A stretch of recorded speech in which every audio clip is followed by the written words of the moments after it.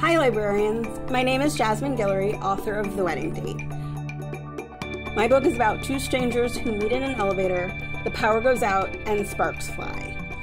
I've loved libraries since a very young age. My parents were both graduate students when I was little. I spent a lot of time hanging out in libraries, either alone or next to them while they were studying, and discovering books that I still love to this day.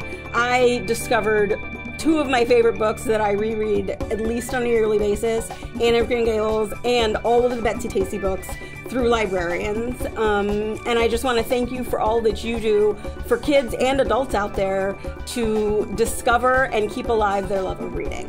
Happy reading.